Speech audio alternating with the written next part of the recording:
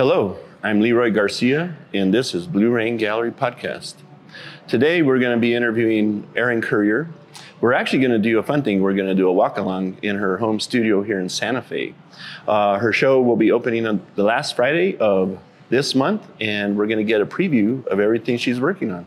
Let's go.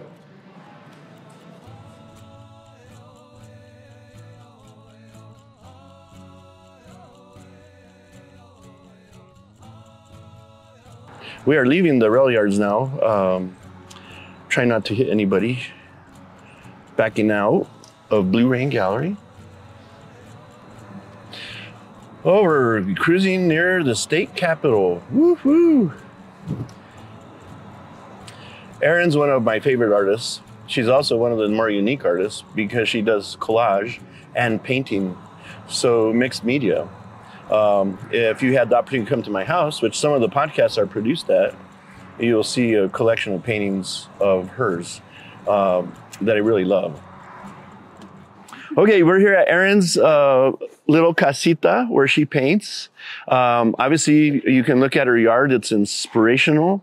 One of the wonderful features is this blossoming cherry tree, as well as beautiful roses. I guess you could say she lives a rosy life. Welcome to my studio. And we'll probably meet her dog Noche too. So come on in. Noche.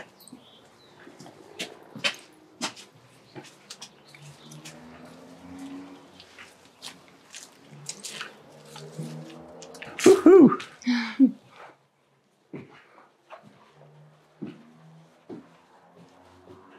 Oh, wow. This is so beautiful. A self-portrait. Thank you. I think you do a self-portrait almost every show, huh? Or every other show? Actually, it's been a few years. It's been a few years. Now. Yeah. But it used to be fairly regular. Yeah. You know. I haven't done one in about Noche. 5 years now. Well, that came out really nice. Oh, thanks. Spectacular. And you can see her dog Noche in here. And Erin loves to dance. So a lot of these paintings, you'll see flamenco or tango or stuff like that. Yeah. What is it you like about dancing so much? It gives me a similar joy that drawing and painting and collaging do. It's another creative expression. Yeah, it puts you very much in the present moment. And it's like you just completely are 100% fully in the present, like savoring that moment. And I feel that with drawing, it's you just become so connected with what you're drawing, and it's kind of like visceral, like as opposed to snapping a cell phone shot. It's so it can be so I wish it was so throwaway. easy. I just have 2 left feet, and I would step all over your toes. That's what dance classes are for. I know you've been trying to get me into those classes for a while. Yeah. Okay, well, what do you like about this painting of yourself? Well, what do you have in here? What's inspirational to you besides? I see pictures of David Bowie and dancing. yeah. This is a painting of yours. Yeah, there's a lot of reference to my life and things I love. As you can see, there are a lot of birds in it, like flying off and kind of flying up. I love to travel, as you know, and that's been a big part of the inspiration behind my work. So there's like birds and airplanes, and it's kind of flying out into the world in a whole new chapter. I've been through a lot of transitions in my life the past few years, and that's reflected in, like, you know, all these birds dispersing, but then there's the blue bird of happiness flying toward me. I see you have your corazón exposed. Yeah. Corazón means heart. That's a reference to Frida Kahlo. You know that painting, the two Fridas? And I've used it before. Some of your viewers might have seen, like, I did a portrait years ago of my friend Nicolas Herrera holding a heart. Sacred Heart.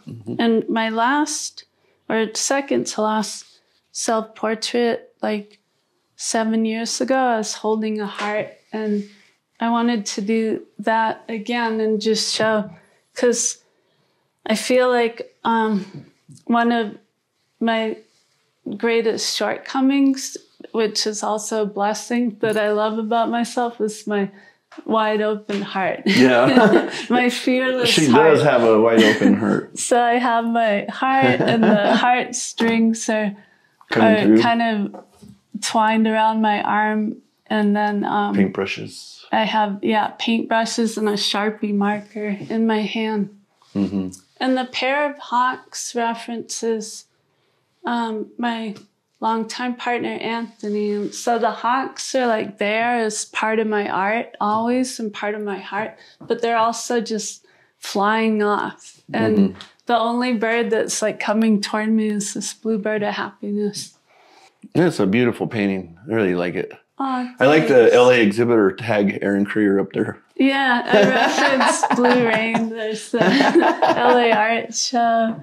There's more reference to you and Leia, like down here in Blue Rain, and there's the like Sharpie marker trash.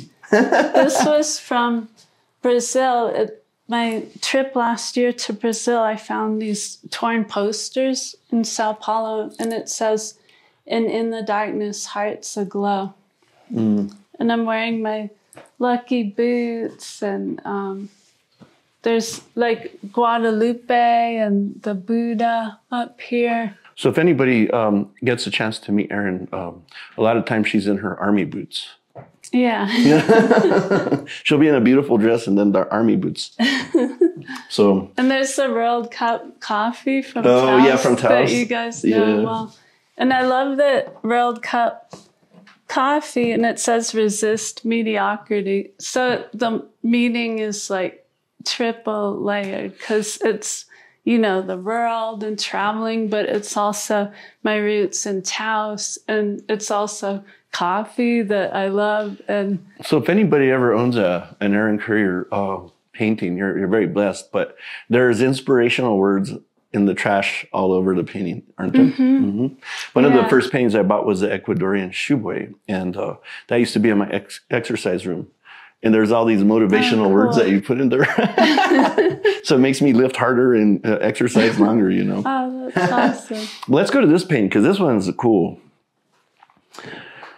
And so these old adobe homes don't have a lot of synthetic light. The electricity just wasn't in there. So Erin brings in her studio lights to help see a little bit better. Tell us a little bit about this painting, Erin.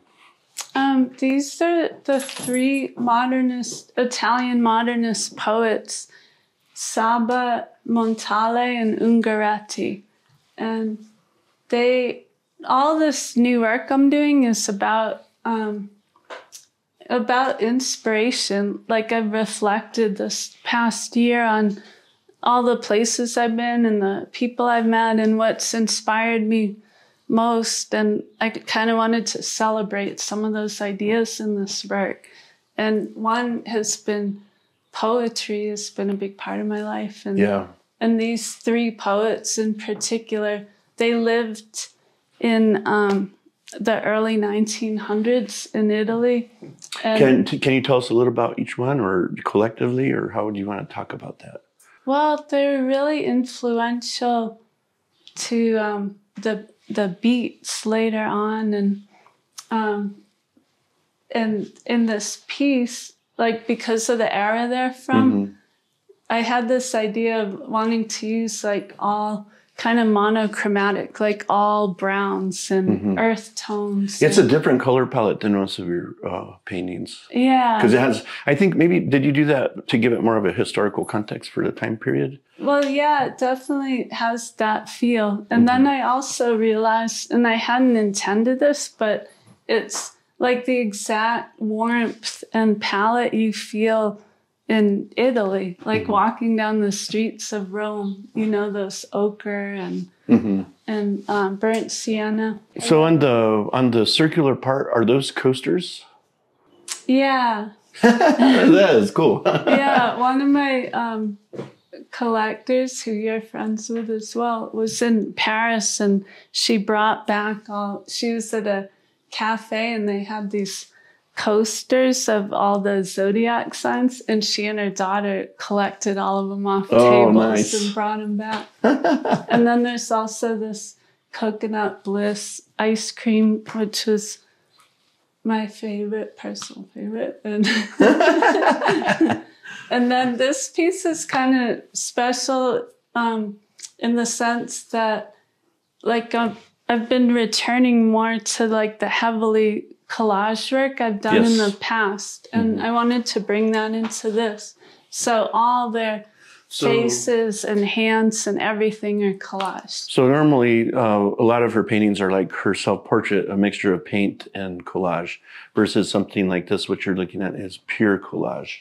Yeah. Right? Mm-hmm. And that would be the difference. With, this piece too. And this is a Indian reference?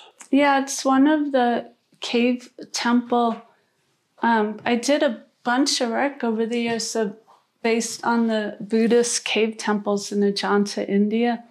They were really inspiring to me and really beautiful. It's kind of like the Sistine Chapel, but in caves, and like just these elaborate, like breathtaking wall paintings. And so that piece references that, and it's completely collage. Pure collage as well. There are two more behind my portrait too.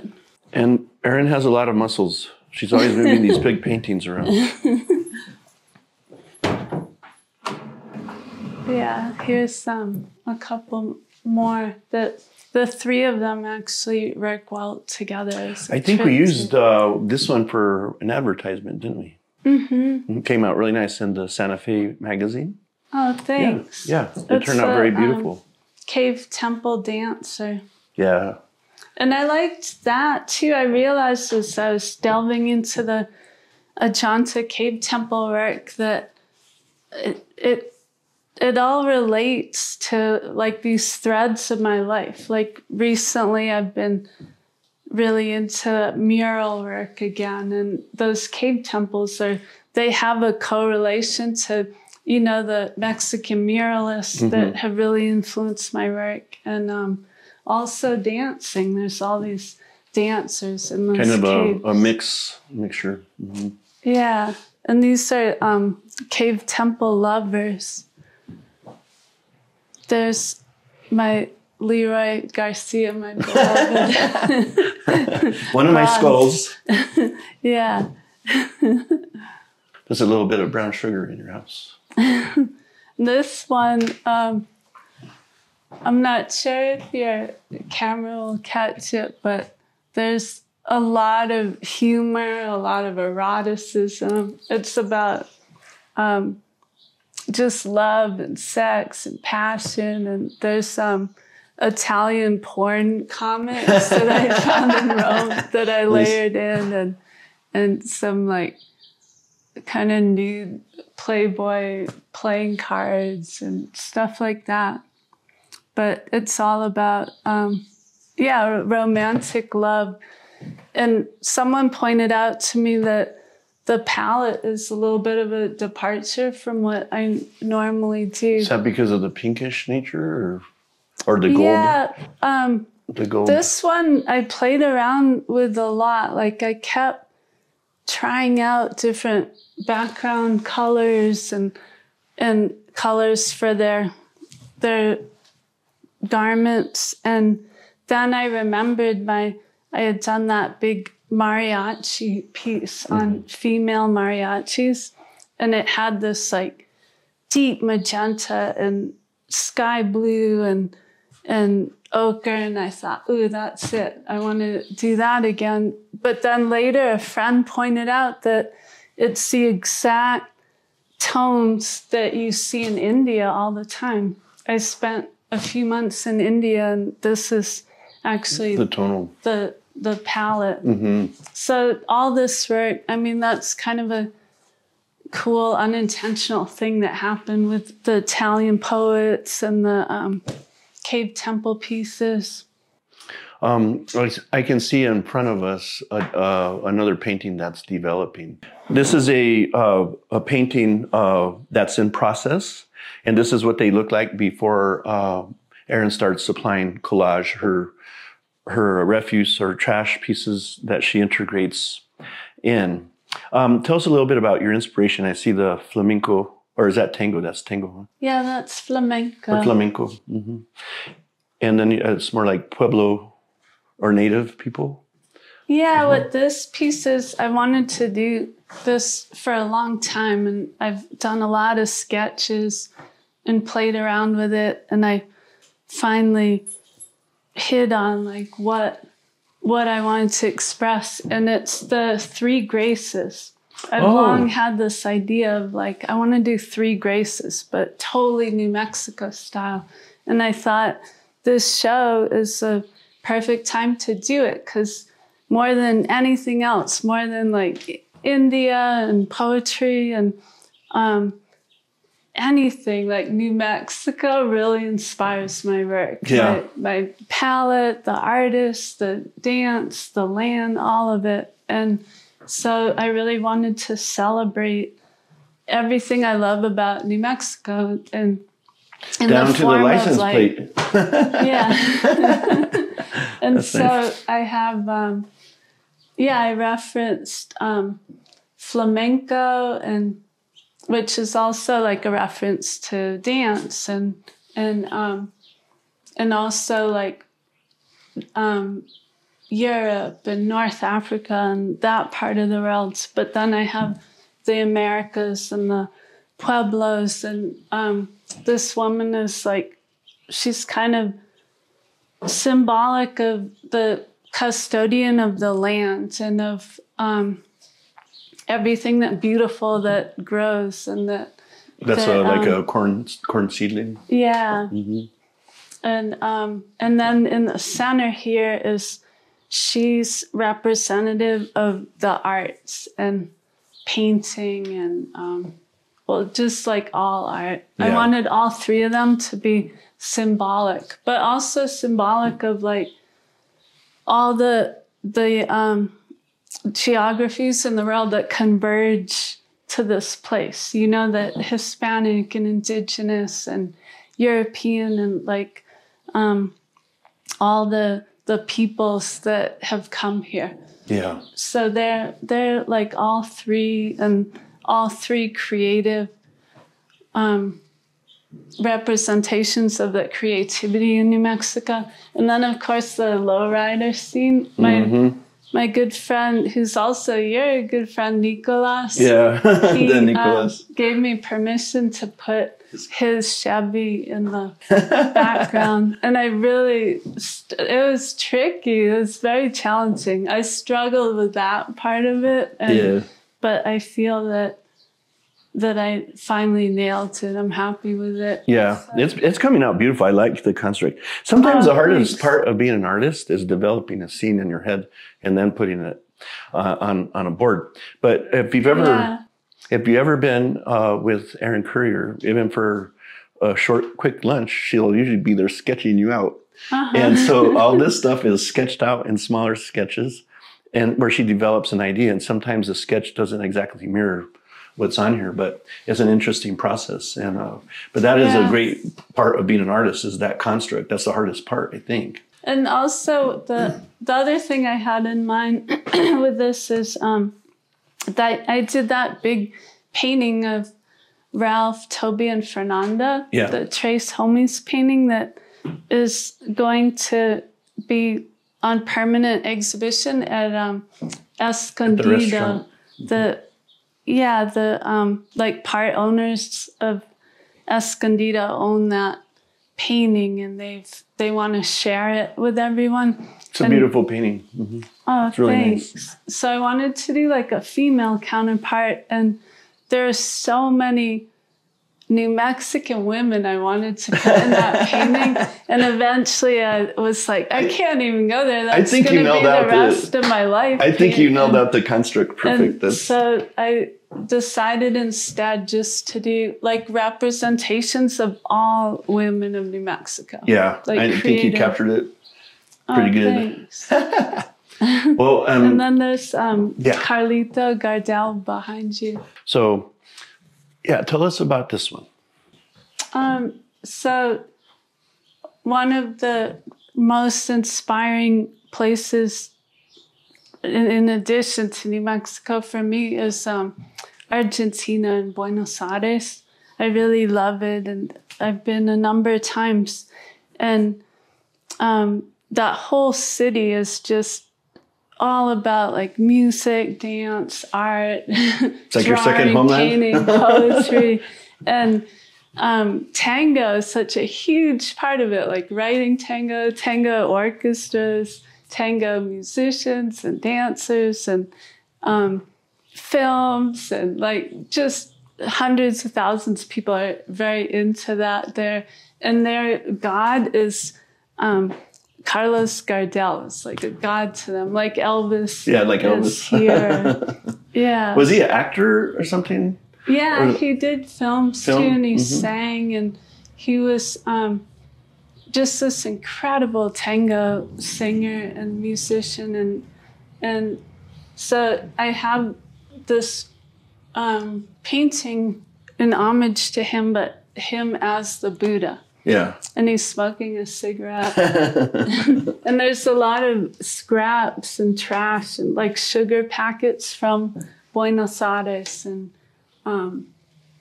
you know, like different milonga flyers for all these tango dances and napkins from cafes in Buenos Aires. Mm-hmm.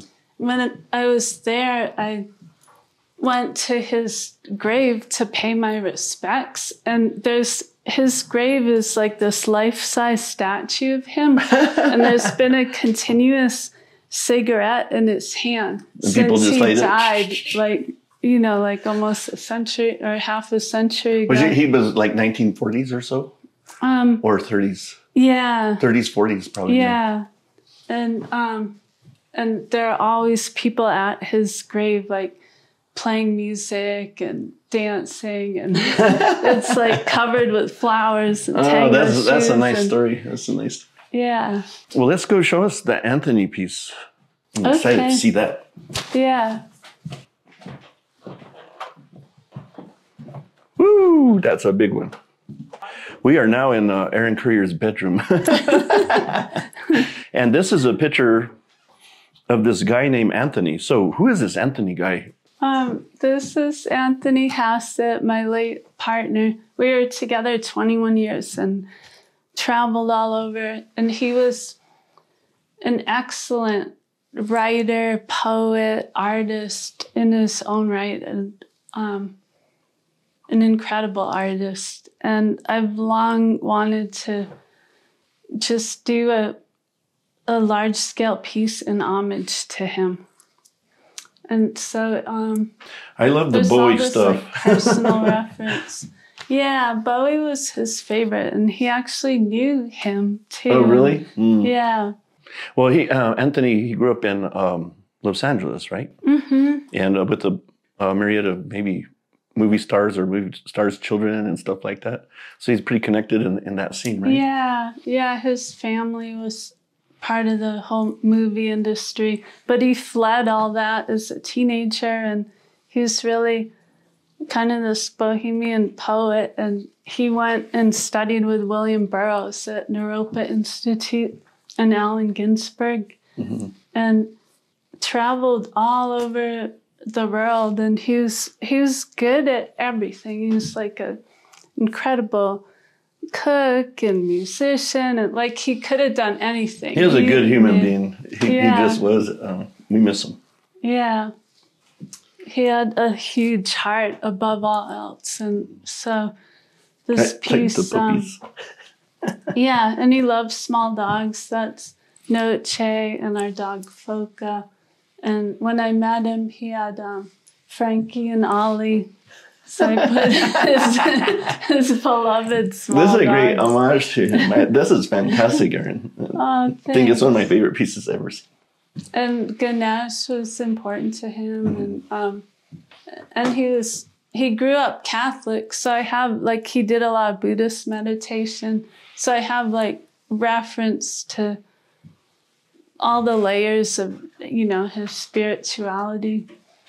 And he loved hawks. And after he passed away, I would always see a pair of hawks everywhere I'd go in the world. Like when I was with someone who loved him and who he loved, that we'd be talking and a pair of hawks would come, whether it was like in Rome or Hollywood or New England, or these hawks would come and coast over us. And so that's what that is. I was interviewing Hib Sabin today, and we were talking about shamanism.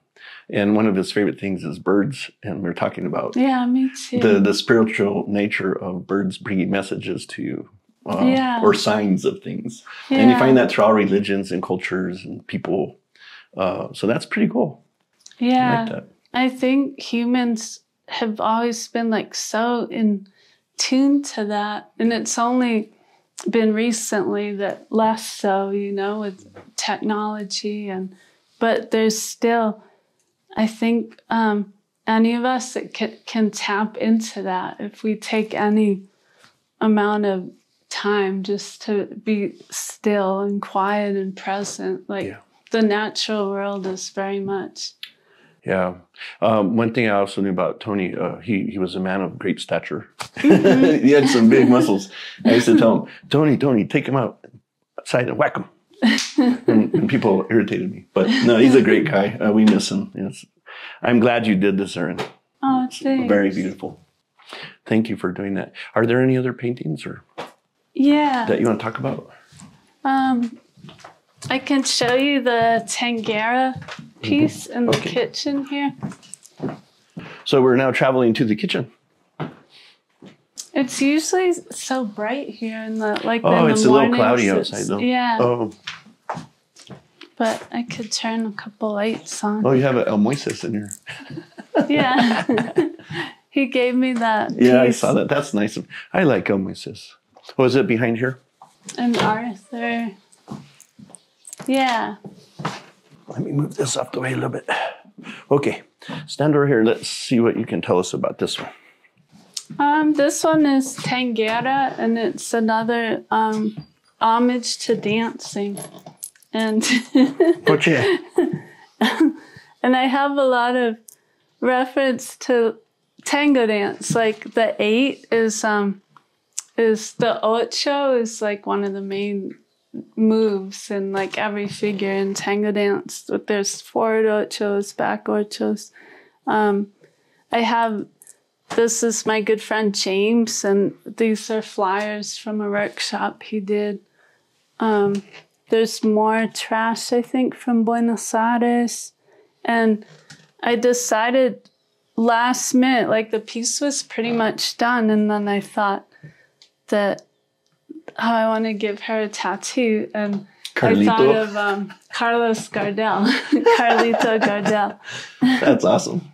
And then there's just, like reference to just the feminine spirit and feminine grace and strength. So there's all women from all different cultures in the background. Our Lady of Guadalupe, the Joshua tree. There's, I have like Topo Chico, all sorts of trash too. Somebody doesn't like Topo Chico around here. And there's a big poster from South America that says guitarra on it. Mm-hmm. Oh, beautiful. I like the emotion that you've captured on this one. Oh, thanks. Really nice. And the Carlito tattoo. That's nice. Okay. So I'd like to thank Erin for inviting us into her home and giving us a little advanced preview of her show.